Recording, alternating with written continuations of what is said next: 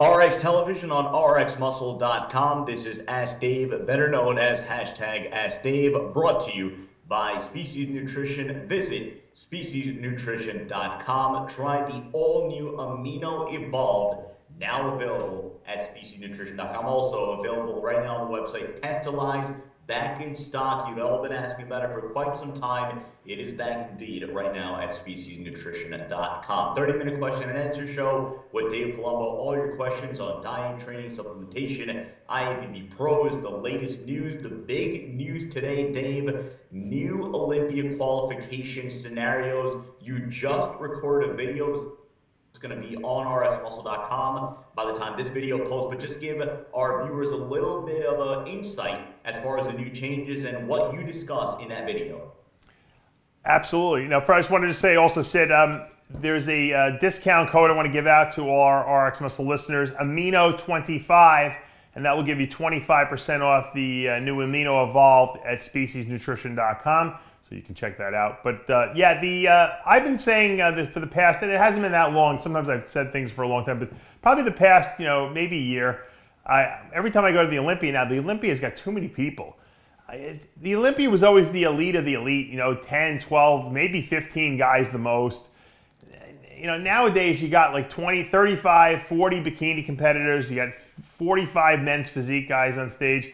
It's the Olympia. It's not, it's not the Little League World Series. So I think that we have to, I felt that there needed to be a way to eliminate some of the people and just have the best of the best. And they pretty much have done that. They've, released some new rules that have curbed it back a little bit. I still think they can go more, but it's a good move in the right direction. And we'll have to see how it works out this year. And maybe next year they'll make it a little more severe. If there's more than 25 shows now in a division, like let's say bikini has 35 shows for the year, everyone who wins doesn't qualify anymore. Only the top 5 Olympia finishers will qualify for next year. If you're a previous Olympia winner, you're automatically qualified.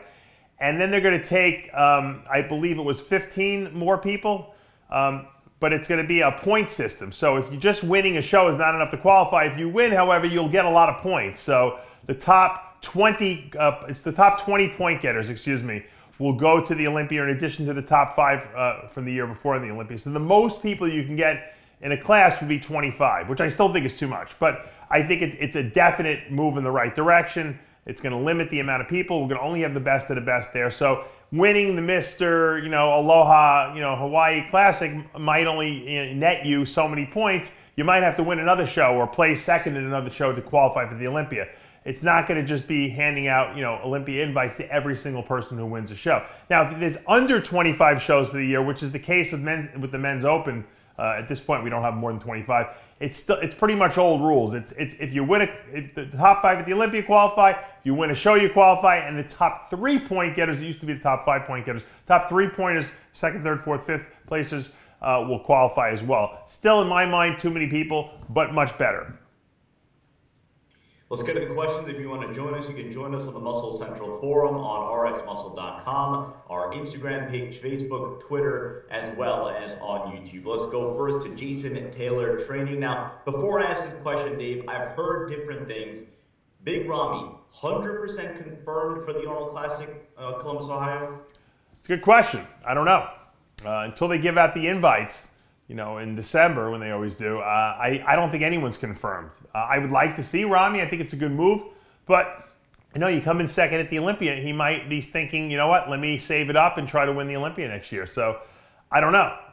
There's some rumblings and some rumors. What have you heard, Sid? Sometimes you're more on top of things than I am. I've heard both things. I've heard definitely, I've heard well, kind of thinking about it. So, but Jason Taylor Training, he did want to know that if we are, in fact, if Ramy is in fact going to be competing there, if we could do a versus episode between him and Cedric McMillan. And my answer to that is that, Dave, did you know that I think 3 of the last 4 episodes of Versus have included Cedric McMillan? I was looking at the YouTube channel. I saw that everyone wants to see Cedric, against everyone else, and I thought it was pretty funny. I think a good matchup would be Nasser El Somebody versus Big Ramy. That might be a good versus to do. I'll have to look into that. Egyptian Titans. There you go. So let's go to the 100. When squatting, I feel the pump and the burn in my hamstring and glutes. I'm sure my form is on point. Leg extensions really pump my quads. Should I be worried about the, and I don't know what he means by this, by the famous squat? I mean, I don't know. I think most people don't have enough glute. And when people say they work their hamstrings when they're squatting, they do a little bit, but it's a lot of adductor, which is the inner thigh. Now, the inner thigh muscle, when it's squeezed against the other quad muscle on the side poses, definitely creates that hang. So it's good to have big adductors. You know, that was a lot of my leg mass back in my heyday was from the huge adductors I had. And when I would stand to the side, my legs looked enormous, and from behind they looked enormous, and from the front they look good because you get that big girthy inner thigh. I see a lot of guys on stage who have good quads, but they don't have enough adductor, and it makes their legs look shallow. And I think so. If you're feeling it in your glutes and you're feeling it in that adductor region, you're doing the right job. Good job. Keep going with it. Let's go to, actually, he has a second question, and it's about the keto diet. Your opinion on doing a big smoothie with fruits as a cheat meal to get some vitamins and micronutrients, since the rest of the week is pretty bland? Well, I mean, if that's what you want to eat. I prefer to go to get a burger and fries, or a plate of pasta or something like that. I mean, I have my clients obviously taking V Mineralize and Omega-Lize, which is going to give you all the vitamins, minerals, and essential fatty acids you need already. I'm a big advocate of a product called Juice Plus too, which is your vegetable and fruit extracts. So I mean, drinking a high sugar drink, smoothie, thinking that you're getting phytonutrients is probably hopeful at best. Hopeful at best. So I think that it's like a wing and a prayer. I really, if you want to justify having a smoothie because of that, because you really like it, then do it. But personally, when I do my cheat meal, I don't really waste it on sugary calories like that, on drinks. I try to eat food. I'm so into my food, that I just want to eat whatever, is on my mind, whether it be a sushi buffet or McDonald's or whatever. Zayd King, Dave, I hate this show, yada, yada, yada. What do you think about prednisone and the side effects on muscle building? Well, I mean, prednisone is a catabolic steroid. I mean, it does the exact opposite of what anabolic steroids do. It breaks down muscle tissue. It raises blood sugar. It causes, abdominal fat deposition. It suppresses the immune system. It's bad stuff. You don't want to have to take it, but obviously some people who have chronic inflammation and autoimmune disorders, you don't have a choice. So it's a terrible drug for bodybuilding, if you want to know the truth. Alex McGee, Dave, the best way to train when coming off cycle? Keep lifting heavy, lower volume, increase intensity. What do you think? I always tell people, don't purposely lift light, just because you think, oh, I'm off. I know guys that the day they stop their last shot, they're like barely going to the gym. I'm like, do you realize that the stuff that you've been taking for the last, 8 months is going to be in your system for 4 more weeks, probably at least? So take advantage of it.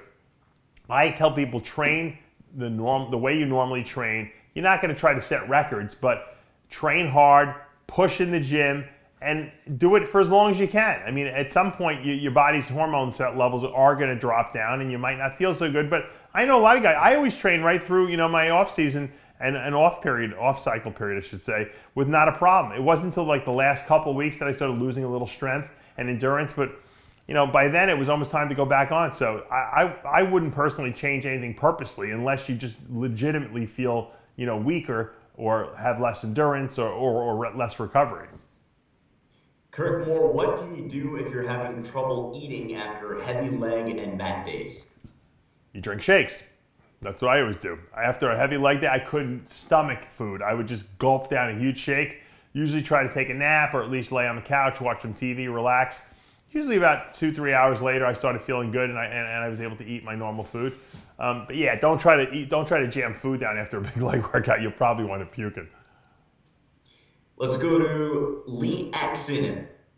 We haven't gotten this question in quite some time, so we'll reprise it. My question is regarding stretch marks.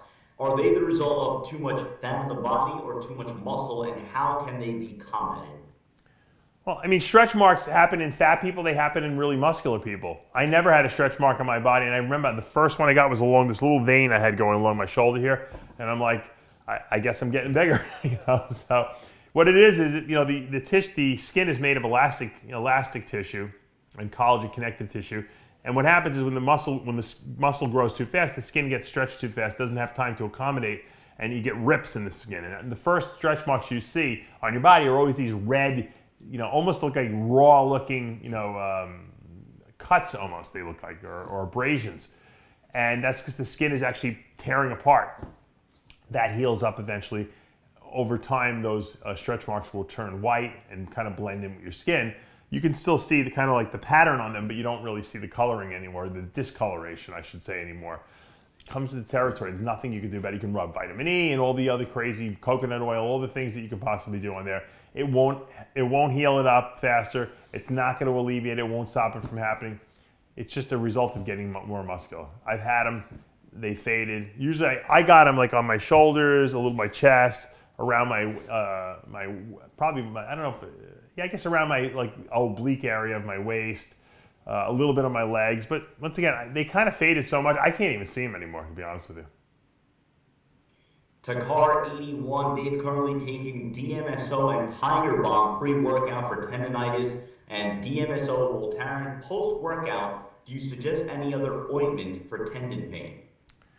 I was never into ointments. I never felt they worked at all. To be honest, I've tried a lot of them because I had arthritis in my shoulders. I just didn't feel relief from them. Some people tell me they get relief. I say, you know what? If you feel better, take it. It's not going to hurt you. When you start putting some of these non-steroidal anti-inflammatories, however, on Voltaren, sometimes they have this Voltaren cream. You got to be careful with those because those do inhibit inflammation so severely that it can inhibit muscle growth as well. Because a little bit of inflammation is good. Excessive inflammation, not so good. Brooks Clark, do you think taking a low dose of Cialis pre-workout 2 to 3 times a week is beneficial, and any negative health ramifications with this drug? This is my take on the whole Cialis Viagra before you train thing. Why was Cialis and Viagra created? The answer is to increase erections in the penis. Okay? It increases blood flow to the genitalia specifically. Why it does this, we don't know.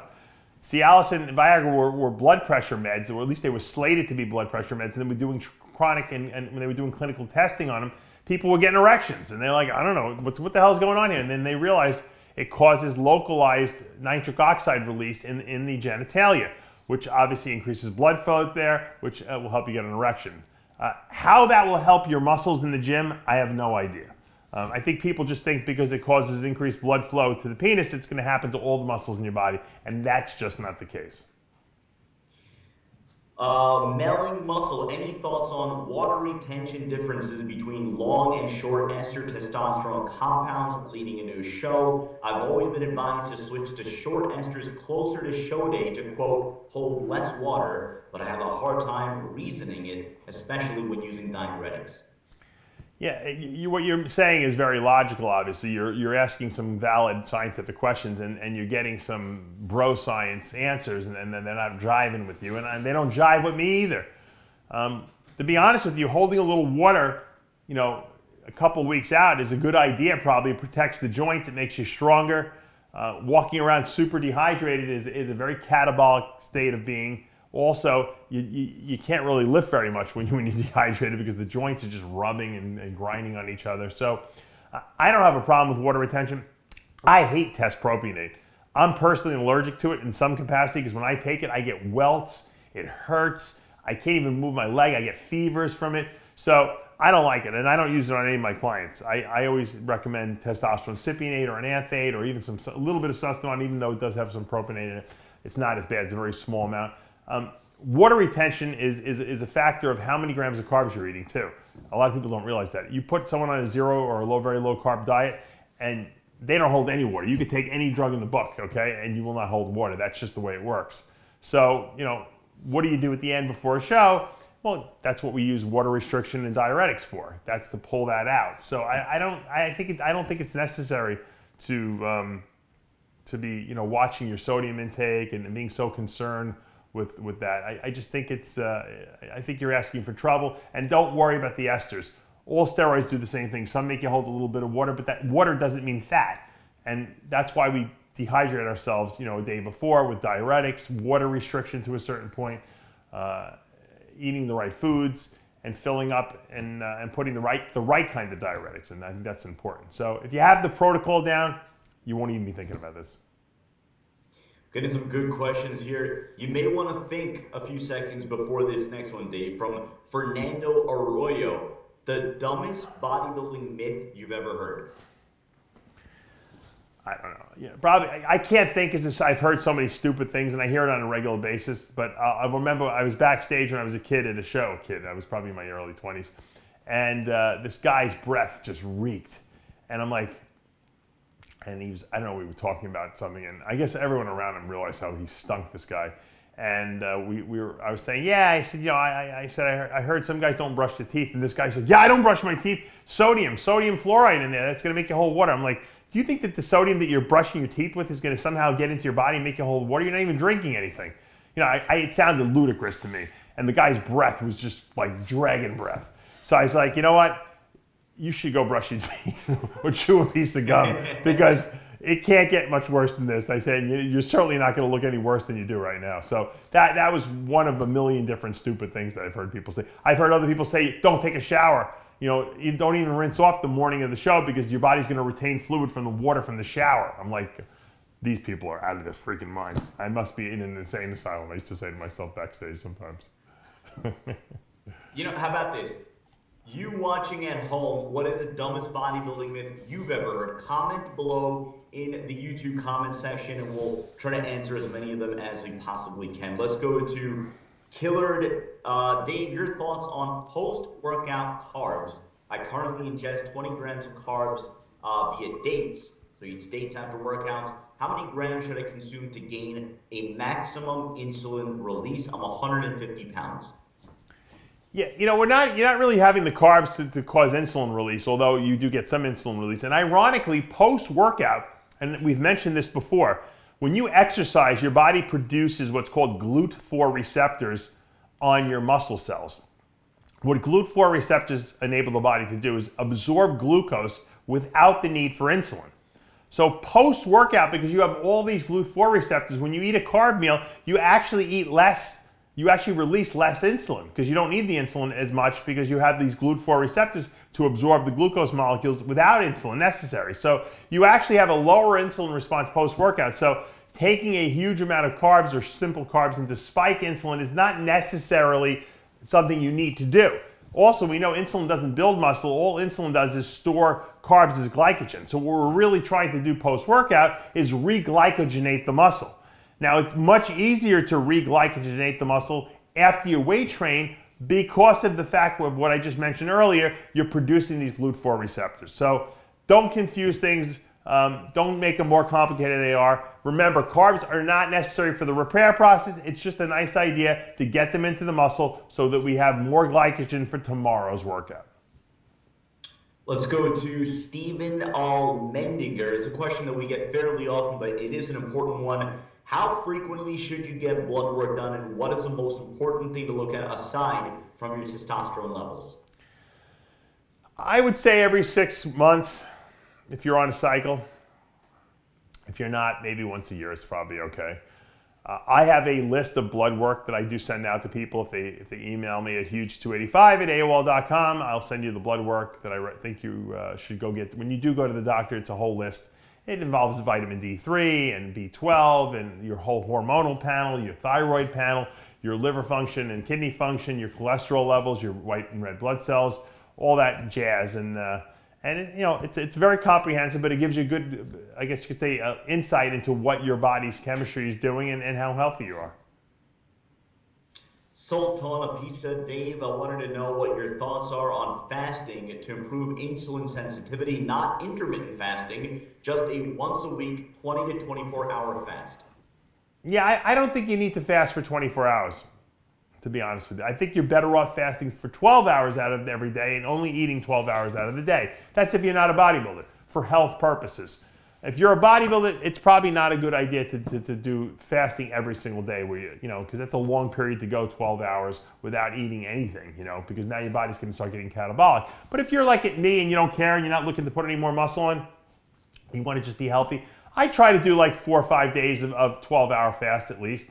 If I go to bed at 10, if I stop eating my last meal at like 10 o'clock at night, 10:30, I won't eat in the morning till 10:30, 11, whatever. And I try to go 24 hours without eating anything. And if you do that for continuously for 3 weeks in a row, you'll see a tremendous drop in total body toxicity. You'll feel better. Your body will process protein better. Your blood values for kidney and liver function will improve. So, it's entirely up to you. I don't like a 24-hour fast. It's too severe. Macking 1977, your opinion on never coming off test, just cruise on low dose 200 mg, then blasting high dose, say for 6 to 8 weeks. I'm not a big advocate of that. You guys know I'm a bigger advocate of taking consistent amounts of testosterone, whether it be a nice threshold amount, maybe it's 750 milligrams, 1,000 milligrams a week.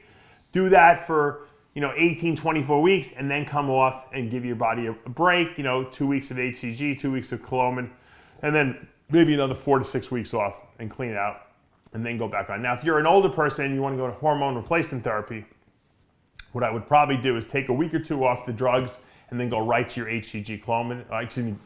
Go right to your HCG. If you want to do a little Clomid too after the HCG, 2 weeks of HCG, 2 weeks of Clomid, that's fine. And then you want to go back on your hormone replacement, I don't have a problem with that. But yeah, that's only in older people that are over the age of 45. T-Flex Bodybuilding, Dave, hate the show. Having to shave his legs for a bodybuilding show. Your view on creatine malate and how it differs from creatine HCl and monohydrate. All the research I've read, creatine monohydrate is still the gold standard in creatine, the most absorbable form of creatine you can consume. It's also the cheapest. Obviously, depending on whether you get something that's micronized or ultra micronized like my creolized product, it might be a little more expensive, but by and far, if you're looking to take creatine monohydrate is still the best bang up there for your buck. It doesn't cost a lot, and it's actually very potent. Always, once again, look for micronized creatine so they mix better in solution. Natalie 0312, Dave, I recently heard some artificial sweeteners spike your insulin levels. If that holds any truth, which ones? Say that again. Say it one more time. Wants to know that she recently heard that some artificial sweeteners spike insulin levels. If so, which ones?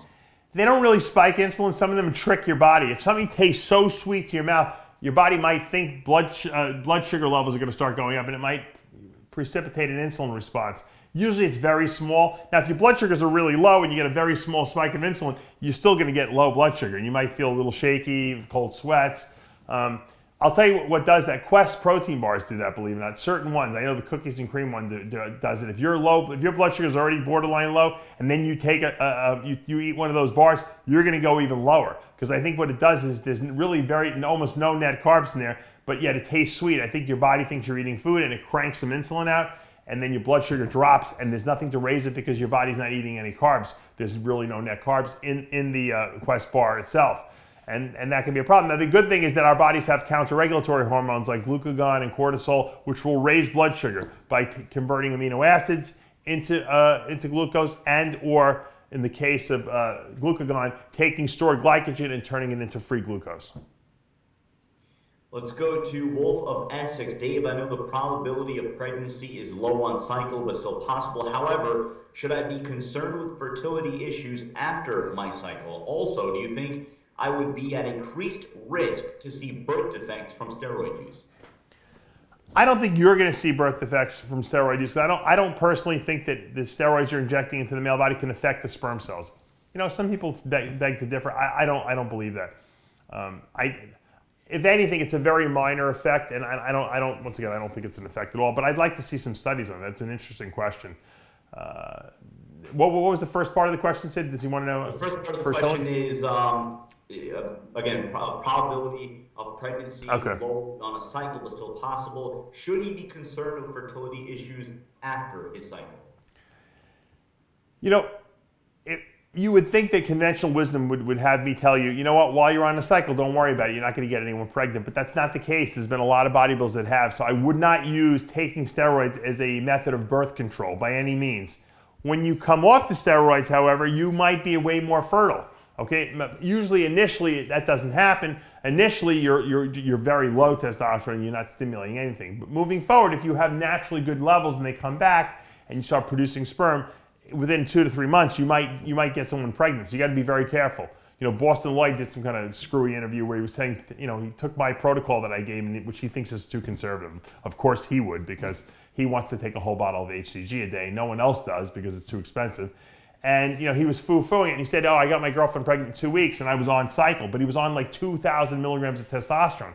And I've said this before, when you're taking super physiological dosages, pharmacological doses of testosterone above and beyond what, you know, normally people take, you sometimes become more fertile because this huge bolus of testosterone that's circulating in your bloodstream eventually passes through the testicles and stimulates those Sertoli cells to produce sperm. That might be the case that could happen. So I don't want to say, yes, taking steroids is a good birth control, because it's not.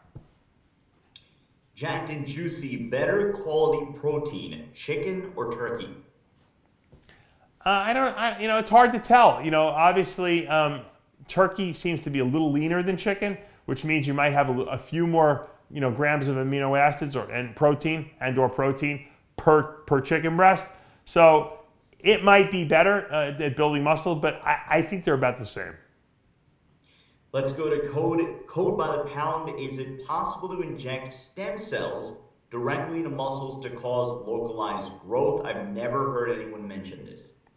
You know, I was watching this interview with Wayne Dyer, and I think it's James Lipton. I might be Dr. Lipton. I don't know what the guy's first name is. I might be confusing him with the guy from the Actors Studio, but they were doing this whole show on epigenetics, how our environment and our thoughts influence how our genes are expressed.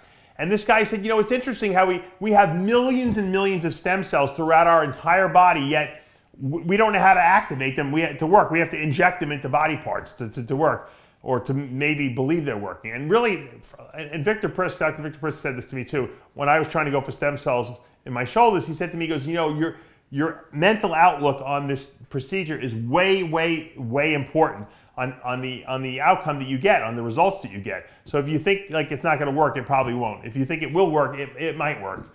So thinking about what you want, okay, will activate these stem cells, because there's always, we see all the time, we see these specials on TV, we read these books about people who had stage 4 terminal cancer. Everyone wrote them off. The priest is in there giving them their last rites, and all of a sudden they wake up and over the next 2 or 3 weeks they start getting better and better and better, and then the cancer spontaneously goes away.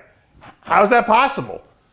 Because we have stem cells that can do that. We have an immune system that can eat up the cancer. It's all a matter of believing that you could actually, you know, beat cancer, that you can defeat this disease, believing in the fact that you have health intrinsically in your body, and then activating those cells that will do this. So we can heal ourselves. I think we just don't believe we can heal ourselves. And believe me, I might sound a little bit more spiritually enlightened than some other people out there, but I'm obviously not, because I didn't heal my shoulders, that's for sure. I had to go for a shoulder replacement. So I'm in the same boat you guys are. When you think negative thoughts, when you think about doubt, that's what your body acts on. It gives you more doubt. And so you really have to be in a good mental place to heal yourself. And I think that's a problem. I think we all believe that we need to go to a doctor to be healed. And if we don't, then nothing happens, you know. We'll take a couple more questions. The first one, Jacob Fiato. Painless pumps immediately before training or sometimes afterwards? Also, what is the safest way to pin your chest? Safest way to do what to your chest? Sorry? I didn't hear. What do you want to do? What does this guy want to do to his chest safely? He wants to safely pin his chest. Pin his chest. Okay. I don't think it matters. I've done it before and after when you take your shots of either Chris Clark synthesized or painless pumps. I don't think it matters if you do it before or after a workout. I used to do it after the body part, because I felt when I put all that, you know, oil in there, it just felt unnatural, and I felt like I was holding back on my workouts. When I would do it after, it was like kind of like the body part was done being trained. It didn't matter anymore. So I did it at night, but I know people that do it in the morning before they train. So.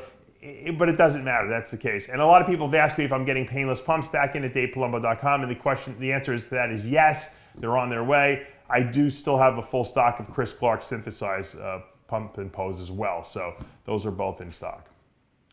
Last question from the Atomic Beast, Dave 1. Your top fibrous vegetables every person, especially a bodybuilder, should have in their diet, such as broccoli, onions, etc. And then he goes excluding potatoes, question mark. Let's go with that one first, actually. I'm going to answer it a different way. I'm going to tell you what I eat on a regular basis, vegetable-wise, okay? I'm a big kale person. A lot of people know that. Kale, arugula salad, I like that. I do broccoli a lot, and I eat it raw. I break it up into pieces. I put it into my salad. I think it's got a tremendous amount of nutrient density that way. I do like green beans. I don't know how much nutritional value they have. I just do like them, especially the fresh ones that are long and just barely steamed, just barely cooked. What else do I like? I also I'm a big cucumber person, only if they're fresh. I've been eating, actually my garden has produced some really weird round cucumbers that are yellow. And they look like they shouldn't taste good, but they're amazing. I don't know, I'm sure there's some gardeners out there who'll tell me what variety that is. I'm into that. Cauliflower is really good too. Cauliflower, broccoli, I kind of mix up, go back and forth with those guys. I'm not into onions. I don't like onions. My wife goes crazy with the breath and the smell of it. Same thing with garlic.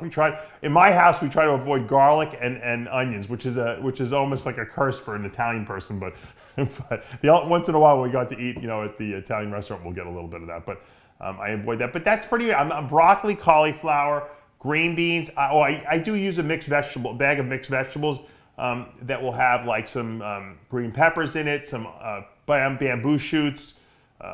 What else is in there? Red peppers, bamboo shoots. It's like an Asian mix.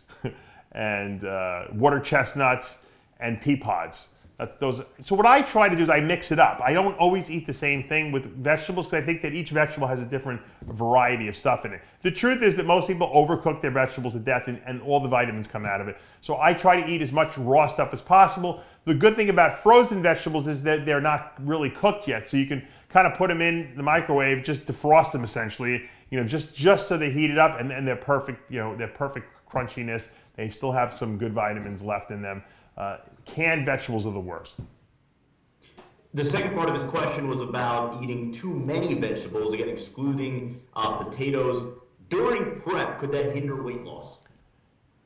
Oh yeah, eating too much of anything will hinder weight loss. I mean, you could eat too much, I know people that drink too much diet soda and they get headaches from it. So too much of anything is no good. But vegetables do contain carbs, especially the yellow ones, the red ones. Anything that's not green has carbs in it. And then, then you have your starchy vegetables like peas and corn, also a lot of carbs in it. Even broccoli has a lot of carbs in it. Broccoli has way more carbs than green beans and asparagus. I have most of my athletes use green beans and asparagus and spinach because they're very, very low in carbs. So you got to be careful. There's no such thing as unlimited food in a diet. Plus, you don't want to bulk up your diet with a lot of empty calories because it stretches your stomach out, which makes you hungry all the time. That's going to do it for this episode of Ask Dave, brought to you by Species Nutrition. Again, on speciesnutrition.com, Amino Evolved and Testalize back in stock. If you want 25% off Amino Evolved, hit the promo code AMINO25, again only at speciesnutrition.com. For Dave Palumbo and our producer Tyler Shore, doing a great job as always, I'm Sadiq Faruqi. We'll see you next week.